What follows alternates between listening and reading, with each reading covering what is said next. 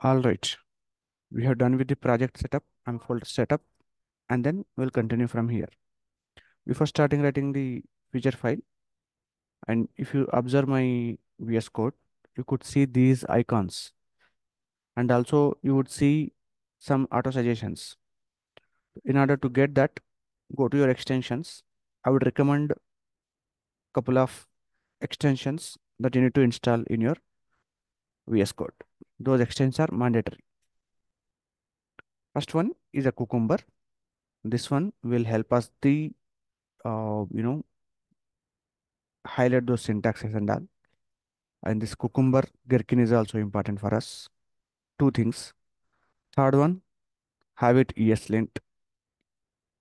Third one, and the final one is the code snippet. Okay, I will tell you the what is the use of it.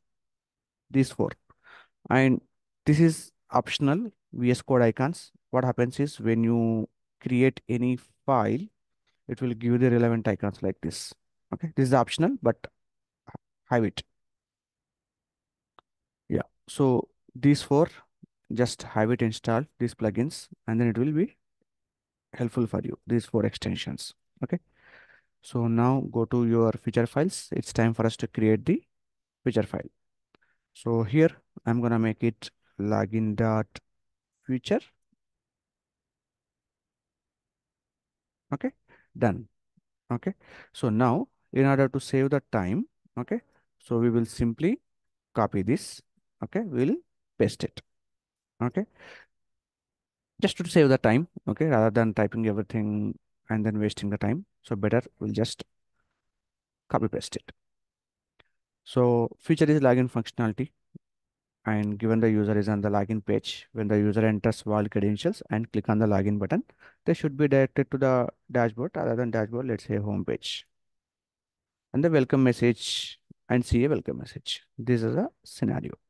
Okay, so we know that this has nothing to do it with, because we behind the logic we have to return. It's in a spec files. Okay, so in order to do that, you don't need to do anything from the scratch. Okay, what you could do, you could run this and see what is happening. Okay, so let's try running it. The command is npx cucumber js test. Okay, say hit enter.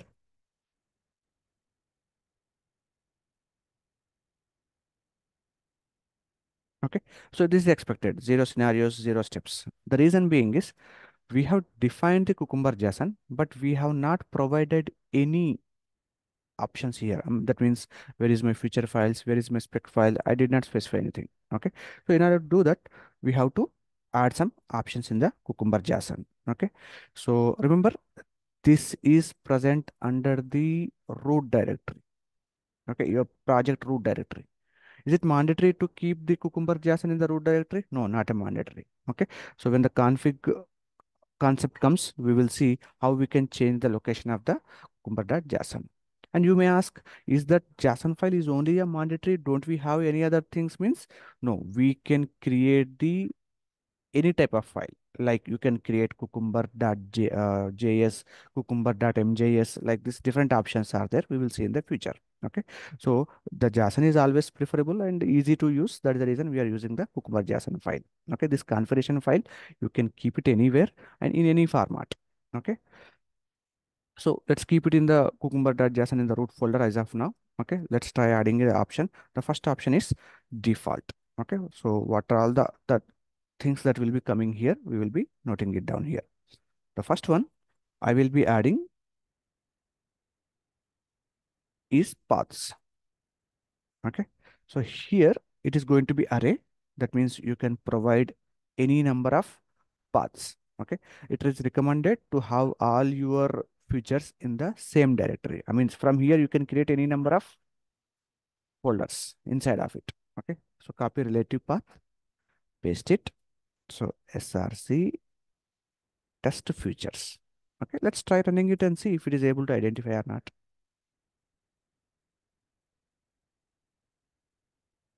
Okay, there you go. It is identified, right? Okay, which is very good. So now it is saying, hey, boss, you're trying to run these steps, but I don't find any relevant step definition. Please make sure it is available, right? Okay, u means it's undefined. Okay, so let's copy this and create our spec files. So I'm going to create a new file under the specs, new, let's say login.spec.ts. Okay, what we will do, we'll simply copy these things. Okay, as I said earlier in the beginning, you don't need to write from the scratch. It is giving you the auto suggestions. Okay, let's clean up this one.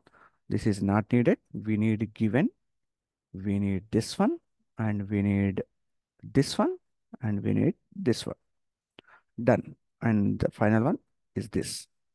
And definitely when you are using these given, when, then, they are present under the Cucumber library, right? We have to import it. So keep the cursor over here and let's see if it is giving any suggestions. No, it is not giving any suggestions. Right? Let's try writing import from @cucumber, and it is going to be given,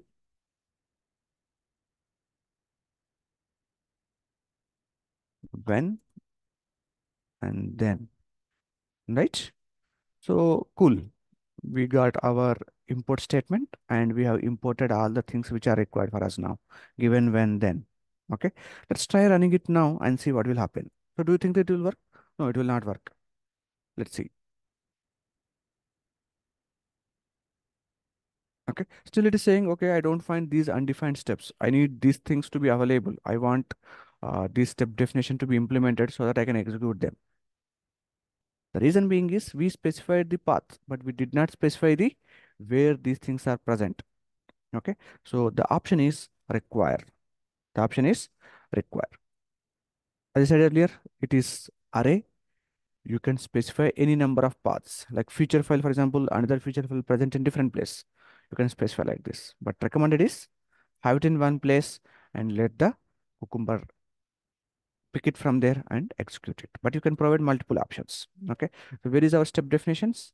Under the specs file in spec folder, right? So go to here, copy relative path, and then paste it.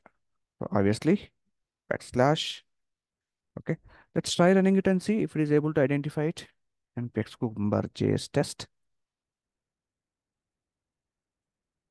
Still, it is not able to identify it. Okay. I have to tell that this could be present under any directory that will be the format of .spec.ts. You can specify the formats like this, okay, so that it will recognize it.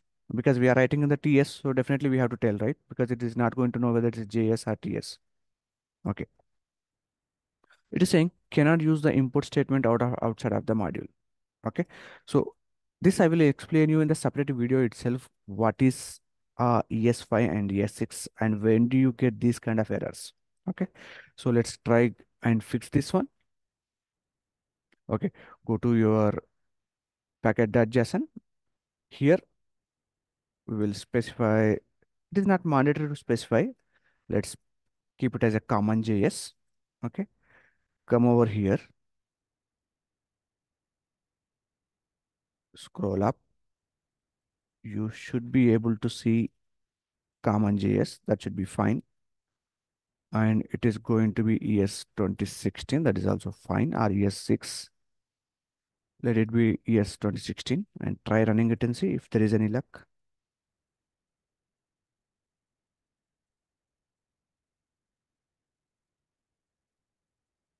Still no luck.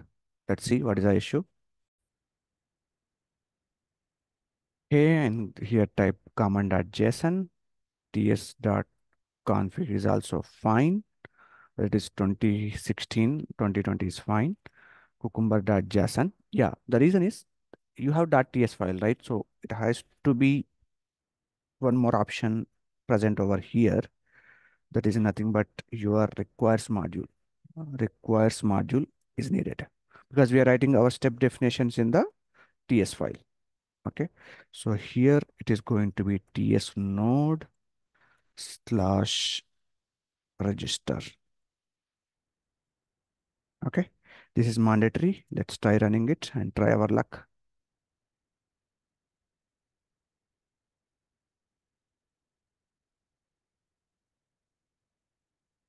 Okay, success.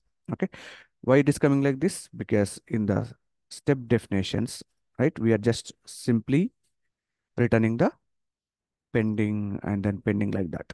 We can implement this now.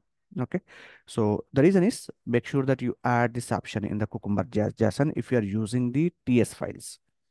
If you are not using TS, if you are using JSON .ts .js, that's fine. But if you are using .ts TypeScript, definitely you need this command to be run. Okay, so now let's go back to your login spec and try implementing this. I will say log.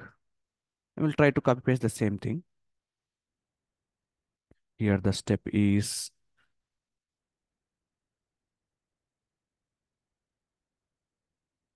login page. Same thing, console log. User is on enter the vault credentials. We are good. Same thing, we'll quickly do this.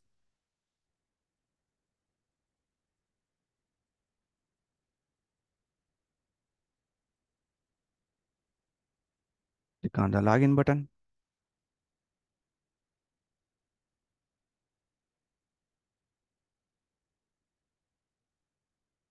This should be directed to home page.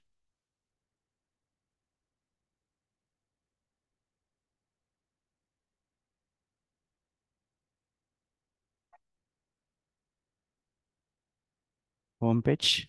I think we are good. Okay. So now let's try running it one more time. Let me close all these terminals.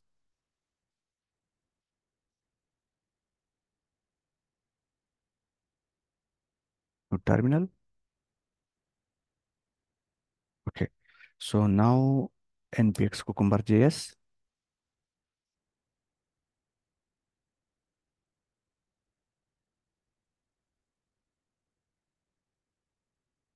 Okay. You could see we are getting our output. Okay. So one passed and 5 steps also fast. There is one scenario passed and the 5 steps in it. Okay. So we are successful now. What we have done in this video, creating a sample feature file. Okay, so we are not going to discuss what is anti-pattern, what is good pattern, what is the best way to write BDD. You can Google it. Okay, so we just written a sample feature file, and also we created a spec file. Okay, and that TS folder, that TS extension, and within the spec folder, and go to your package.json. Remember this, what is mean by type common JS, what is mean by module, we are going to discuss in a separate session. Okay, so why we get the error like you should import and this export and import doesn't work, we will discuss in a separate session. Okay, and go to your ts config file. This should be your years 2016. It should be common JS. In the Cucumber, the three options are very much mandatory to begin with. One is path, where your feature files are present. Okay, better way will be you tell that okay, it could be anywhere from here, it could be anywhere from here. Okay, that feature extensions, the file which are having that feature as extension, you pick up that.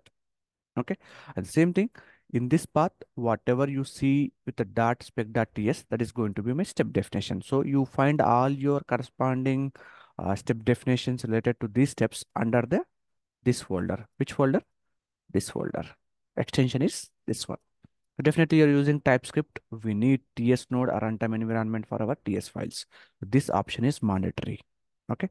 So that's all for this particular video. Thanks for watching.